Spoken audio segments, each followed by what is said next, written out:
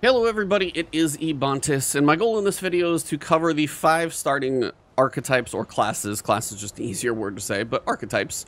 And the main reason I want to do this is so you have an idea of which one you pick, where you're going to begin. Now, when you get partially through the campaign, you'll get to a point where you can have a second archetype, and you'll get the benefits of both, except for the prime perk. So whatever's on your primary, you will get your prime perk. Your secondary, you're going to have everything else except the prime perk. So I'm going to go through the basics, and you can kind of plan out maybe which ones you want to go for combining and see what you've got. So I'm on Challenger on this character is where I'm going to start.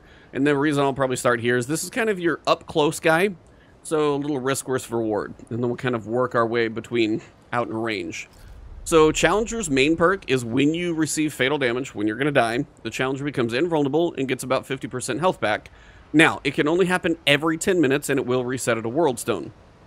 When you checkpoint at a World Stone, you're also going to have the issue of resetting all the enemies. So you don't want to do that often, but 10 minutes, basically every 10 minutes it's get out of jail free card. Now I know some of these, when you level them up, like my Challenger on my alt character is level 10.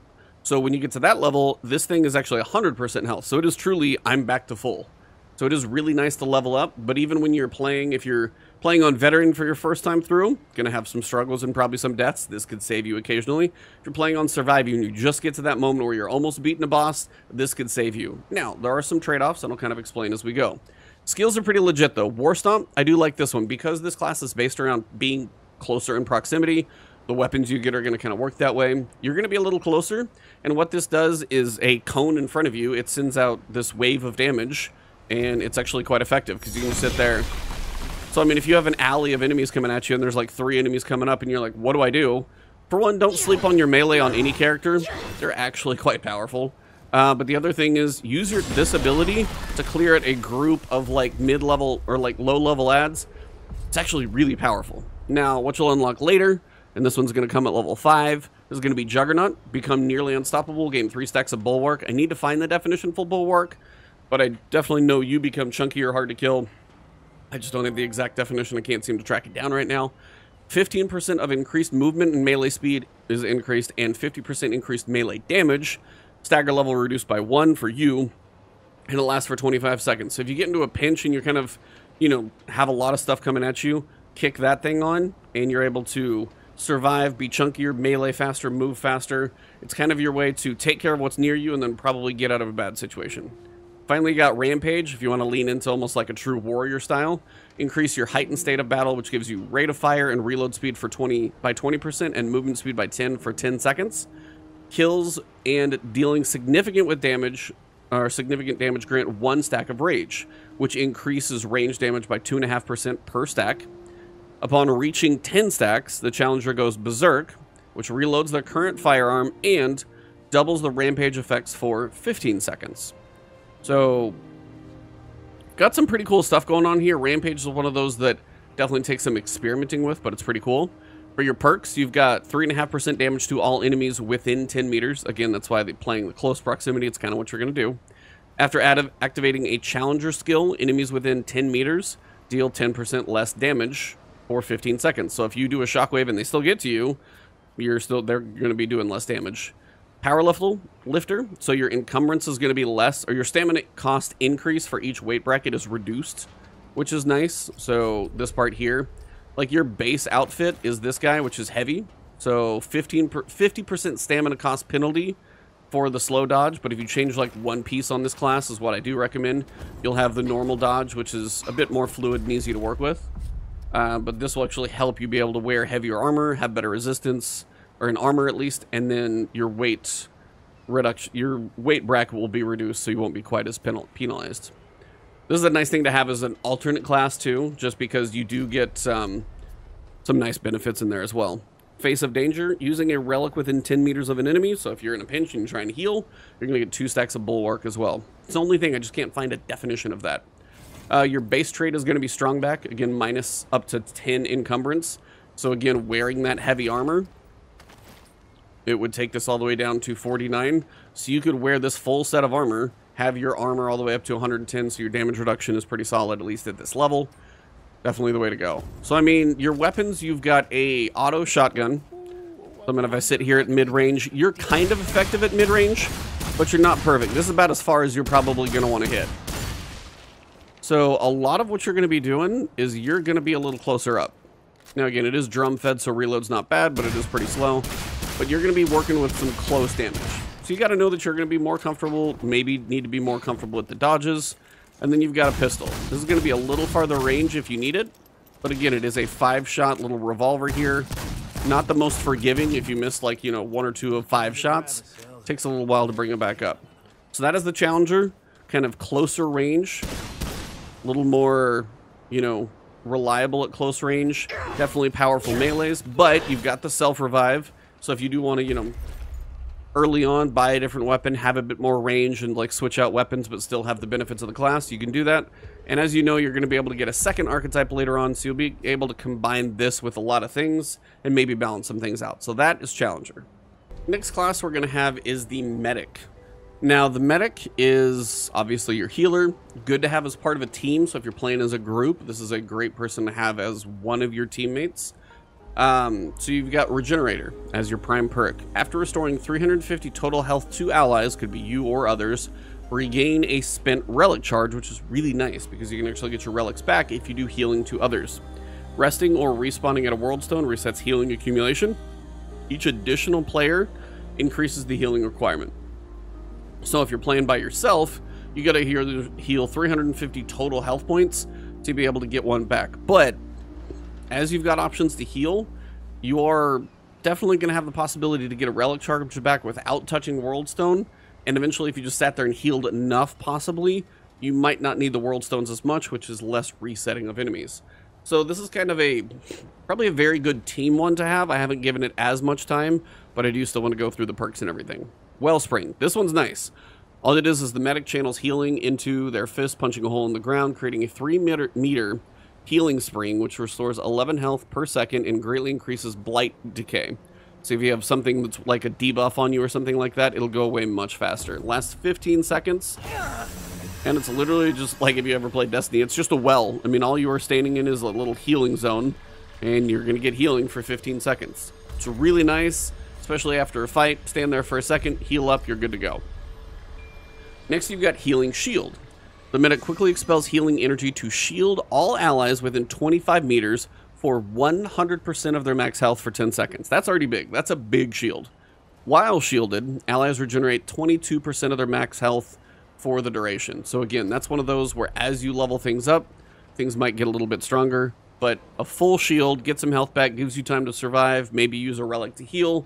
Again, very, very good for a teammate to use. This is like a very good like co-op person to have on your team. Finally, you've got Redemption. The Medic unleashes a 30-meter shockwave, way like literally 10 times. This is 3 meter. This is 30 meter. This is huge. Revives downed allies and restores 55% of max health over 10 seconds. For each additional 1 second holding the skill button, the heal gains an additional 55% up to 220% of max heal. Revived allies will only receive 50% of the healing amount. If revived allies cannot be revived again by Redemption for another 180 seconds, resets at World Stone or on death. Cooldown is about 2 minutes.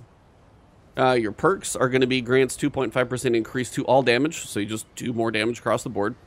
Benevolence, increase relic efficacy by 15% and heals nearby allies for 30% of the total value healed. So your relic is 15% stronger than normal. So if this one right now does 70 health, you'll get a little bit more out of that one. And you're going to heal nearby allies for 30%. So everybody around you gets a little bonus. Increase the hits the Medic can take before losing gray health. So your gray health is if you take a chunk, some of that can be earned half back. There's gray health, which is like half of the damage you take, and you're able to heal some of that back, so you have a better chance of surviving some of that. And then increase the relic use speed, which I can tell you, some of the relics are slow to use. Definitely is one where I can see that coming into big play. And the triage for your trait, that's going to be the healing mod. It's going to be up to 50% increases healing. So huge for healers, definite benefit. Your weight's at 39%. Weapon choices, you've got a pistol, like literally looks like a basic pistol, but it is actually pretty accurate. Don't sleep on it. It's not the strongest thing in the world right now, but you got 9 bullets, pretty well balanced. Or You've got 150 in the machine gun. Now you can see the range on the reticle. If I'm trying to be accurate from far away, it's going to be a little bit harder until you lean in. Now you've got to manage your overheating, but if you kind of pepper it slowly with little pulses, you can keep the accuracy pretty high, manage the actual like tightness of the reticle and the overheating. And then if you know you're at decent range and not too worried about the overheat, then you can just empty the whole clip. So it's a lot of bullets that you can fire out, not going to be the strongest in the world. But again, if you're working as allies, help peppering enemies from like probably not the front per se. If you and a challenger are running together, you're not in the front. So this is going to be something where you can play at medium range, help with peppering damage, help with heals, things of that nature. Soloing this class, probably going to be a little like kind of slower pace of play. You'll be able to do some self heals, but I think this one will thrive better when it comes to a group. And you've got this just kind of like chain-mailed mallet as a melee weapon. So that is your medic. Probably best in a group. I know solo players could make it happen, but I think this one will thrive in a group for sure. All right, the next class we've got is the Hunter archetype. And this one is going to be kind of your long-range guy, to some extent at least. So your prime perk is going to be dealing 65 base ranged weak spot damage, extends the duration of active hunter skills by 2.5 seconds. Can extend the timer beyond its initial duration. So skills, for example, are going to be increase the hunter's spatial awareness by casting an aura that automatically applies mark to all enemies within 35 meters, which is drastically large.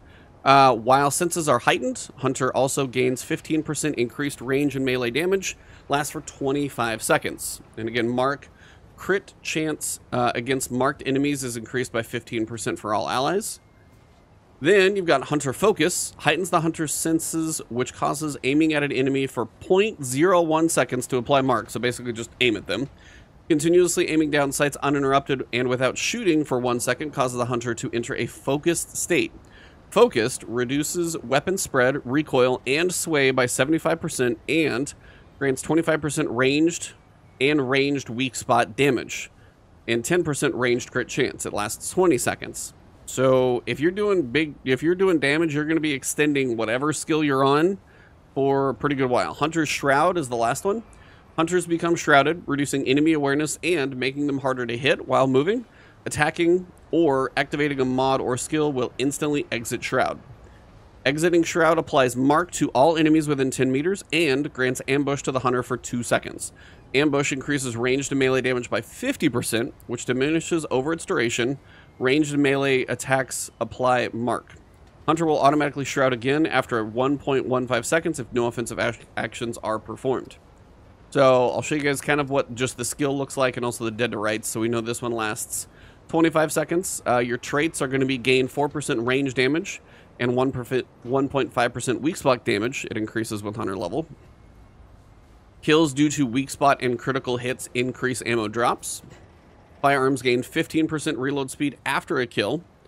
And then using a relic extends the duration of any active hunter skill by 5 seconds. Effect degrades with each subsequent use. So if you use a skill over and over, it'll last.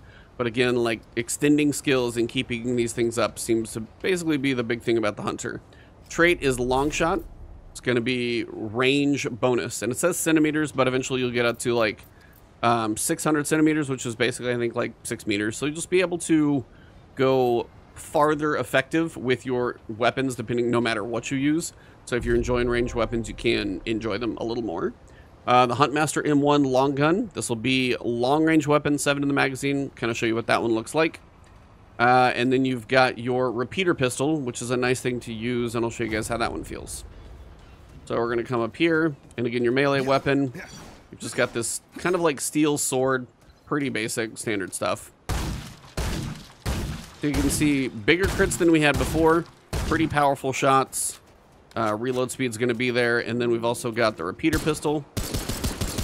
As quickly as you can fire it, it's going to pump out the bullets. And then we were talking about the skill here. So if you throw the skill on, you're going to mark. Higher crit chances.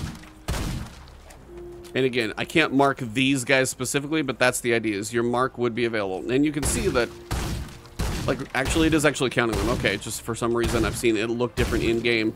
But you'll notice down below, as you do damage, I'm sitting there just increasing the timer. It's up to 37 seconds. It's longer than it ever started.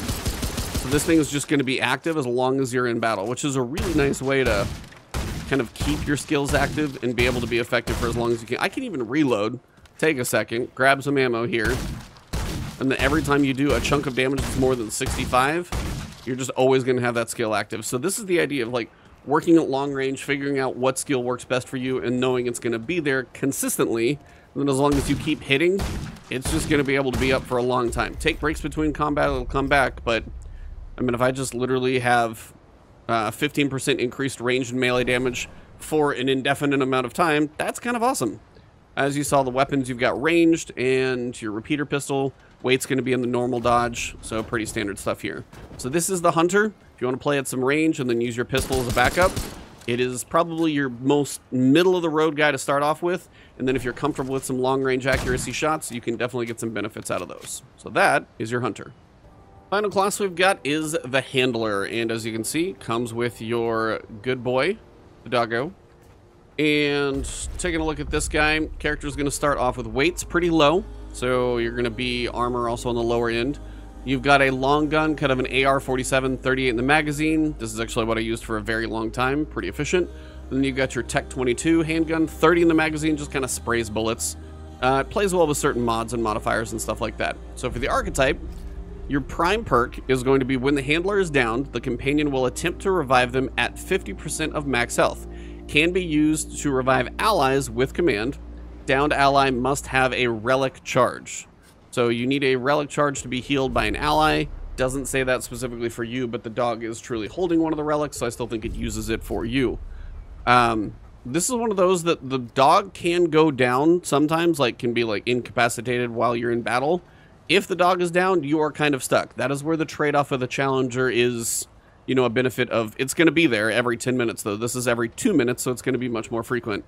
But the benefit to your dog is you can send it out, and it's going to be, I can't do it because I'm in, like, ally territory, but if I'm up here on the range, it'll probably show you have another target. So if you're playing as a solo player, it gives you the ability to have the enemies attack something besides you, which I cannot tell you how often helpful that is. You can basically point him to go out a certain direction. Again, I'm in the ward, so I can't do that. But you can have him just run out in front, take the attacks, and then you sitting back here, you can sit here, just unload weapons from far away while he's taking damage. Then by the time some of the stuff actually realizes what's going on, then, you know, the dog's already put in some work on him. You've got range. Again, this is a good solo class, and it's one I played for quite a while as a solo player. And having just another target, having the dog take the initial attack, and you've got some parts where it can do threat, it's actually really going to help a solo player out. So it's definitely one to consider. Challenger is going to be a completely different playstyle, but the self-revive, also really good for a solo player in case you get in a pinch. Now, skills, you've got guard dog. Companion will follow the handle. So you're not going to have a skill that you activate and does anything. It's all based around the dog. Companion will follow the handler and continuously heal allies within 3.5 meters for a little bit of health. And then if you press a single press, it will engage enemies. Double press, it'll have it come back to the handler. And then if you hold it down, you're going to grant 2% of max health per second and 25% increased movement speed to all allies within 20 meters. That's the support, or sorry, I misread that one, sorry. So the guard dog, companion will follow the handler and generate 15% increased threat while attacking. All damage to them is reduced by 20%. So they all work the same way. Single press, the dog will go out to like where you point it to. Double tap, you'll bring it back. And then you'll have a hold, which will kind of do a specific function of the dog. So the hold on the guard dog, the howl reduces damage by 15% to allies within 20 meters, and the companion generates additional threat. So this is the guard, the defense, the threat, almost like, not a tank because he's not that strong, but that's the idea, is kind of your tank, pulling aggro, that kind of thing. Then you've got the heal, the support dog, as I said. So if it follows you around, it's just going to slowly heal you while you're out of combat. It really is a nice way to just not have to use any potions or anything to get back up, or relics, I should say, to get back up in health. Eventually, the dog will heal you. It's slow, but it will eventually get there. And then, again, if you're out of combat or even in it, you can have the howl happen, and it will do 2% of max health per second and 25% increased movement speed, and it lasts for 25 seconds. So it's going to get you half of your health back, and it's just a free skill that you can use, you know, every minute and a half, basically. Finally, you've got attack. Companion will follow the handler and deal 20% additional damage. If you hold it down, it increases damage for all allies within 20 meters. So it is definitely, it is good. You have a pet, you have a summon that you can use, and summons, you know, there's other stuff we'll get to. You'll find that stuff later. But the companion will be a really nice thing to take the aggro off of you, and also the self-revive, definitely helpful in a pinch. You've got Pack Hunter, gain 3% range and skill damage while the companion is active within 25 meters. Spirit of the Wolf, increased movement speed by 10%. All allies within 10 meters of the handler gain the handler's movement speed. So again, remember it's 1, 2, 3, and 4 for your levels. Teamwork, handler and companion gain 15% increased revive speed. So you're a little faster there. And using a relic fully restores the companion's health. So if you use one, you heal your buddy too. Your trait is going to be Kinship, reduces friendly fire damage dealt and received by 8%. There is some friendly fire damage in this game, so be aware of that. So that is the handler. I am saving this one till last because it is kind of a pre-order bonus. You will be able to play through the campaign, talk to one of the NPCs. I'm not going to spoil how you get it, but not too terrible. Eventually, you'll be able to get this character if you don't get it as a pre-order bonus as an option. Gunslinger is exactly what you would imagine. So Loaded is your prime perk. When activating any Gunslinger skill, both weapons are instantly reloaded and gain infinite reserve ammo on all weapons for 5 seconds. So it's all about basically staying in the action and high, you know, gun usage.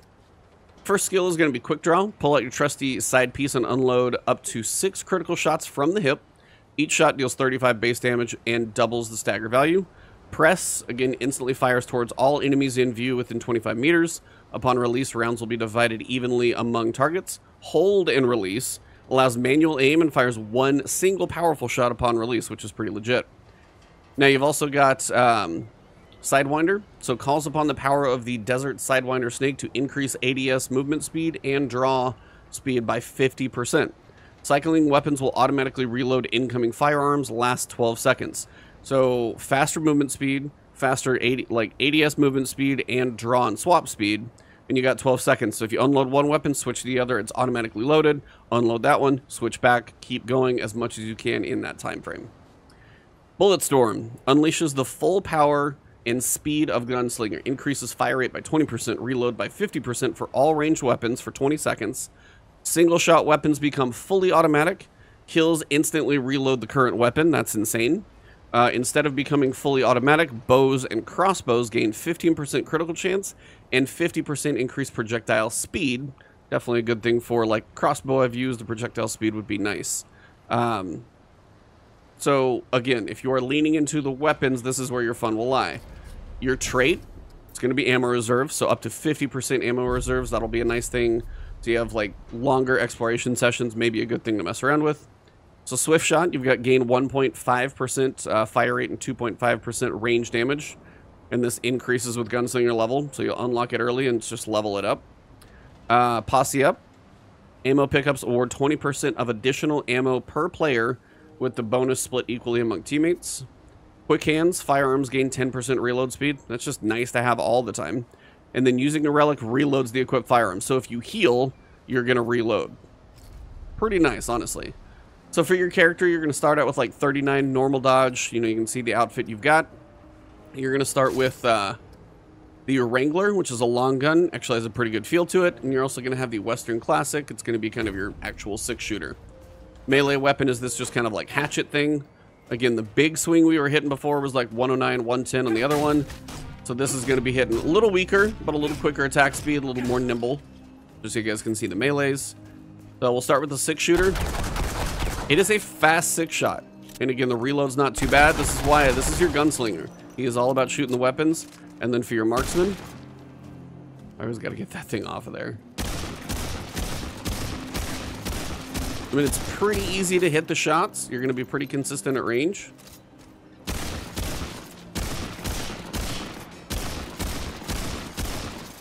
Pretty decent. Now I'm on mouse and keyboard in case you're wondering, but overall, hitting your crits going to be a lot more reasonable on this one than that shotgun. Also working at range.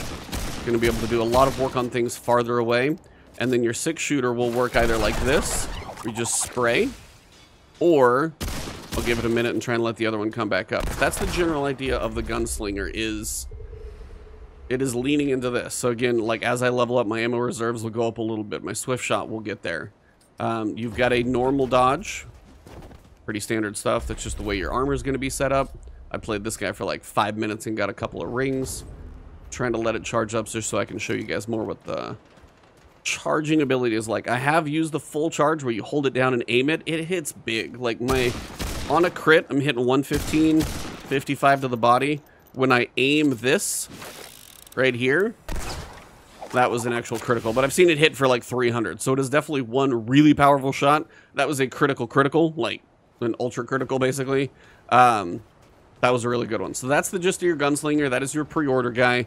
But I mean, you can put in some work for range if you want to be safer. Even the 6-shooter still hits pretty well from far away. And again, if you want to pump out the shots fast, they go pretty quick. So that is your Gunslinger. That is your pre-order, or got to work through some other stuff if you don't pre-order it. You can get it though if you don't pre-order, so don't worry about that. So that wraps up all the classes in the game. Remember, the Gunslinger is either pre-order or something you can unlock by, you know, there's guides out there. I don't want to spoil it right now in case you pre-ordered or in case you just want to go figure it out on your own.